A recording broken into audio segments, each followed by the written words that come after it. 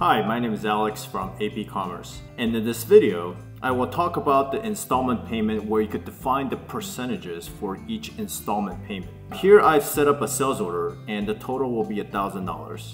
You can now define the different percentages for the amounts to be paid.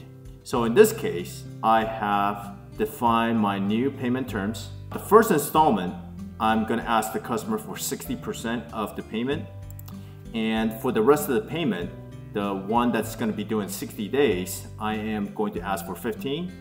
And for the final payment, I'm going to ask for the remainder 25% of the total invoice amount.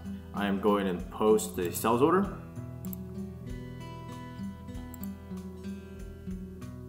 Let's take a look at the ledger entries that are created.